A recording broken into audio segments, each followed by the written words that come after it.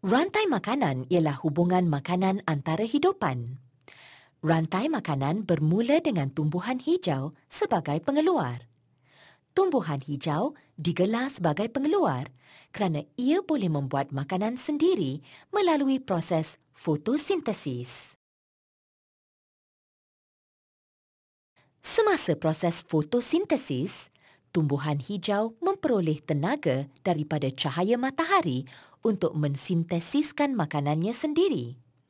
Oleh itu, matahari adalah sumber utama tenaga dalam suatu rantai makanan.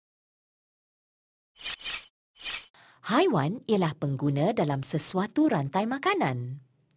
Haiwan akan makan tumbuhan atau haiwan lain untuk memperoleh tenaga. Haiwan yang memakan tumbuhan dan haiwan lain. Di dalam contoh, daun dimakan oleh beluncas. Beluncas dimakan oleh burung.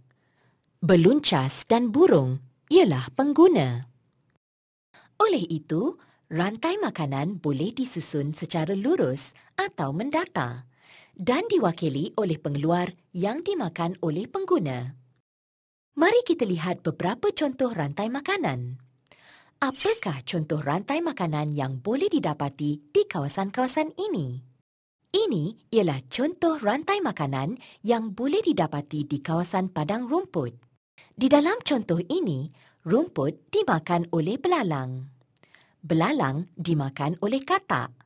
Dan katak pula dimakan oleh ular. Rumput merupakan pengeluar, manakala belalang, katak dan ular merupakan pengguna dalam rantai makanan ini. Rantai makanan ini boleh didapati di hutan. Di dalam contoh ini, tumbuhan dimakan oleh rusa dan rusa dimakan oleh harimau. Tumbuhan ialah pengeluar, manakala rusa dan harimau sebagai pengguna. Ini ialah contoh rantai makanan di kolam.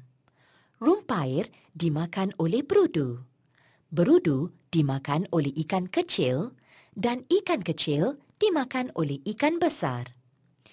Di dalam contoh rantai makanan ini, rumpair merupakan pengeluar, manakala berudu, ikan kecil dan ikan besar merupakan pengguna dalam rantai makanan ini. Mari kita lihat satu lagi rantai makanan. Rantai makanan ini boleh didapati di kawasan sawah padi. Di dalam contoh ini, padi dimakan oleh tikus. Tikus dimakan oleh ular dan ular dimakan oleh helang. Padi merupakan pengeluar.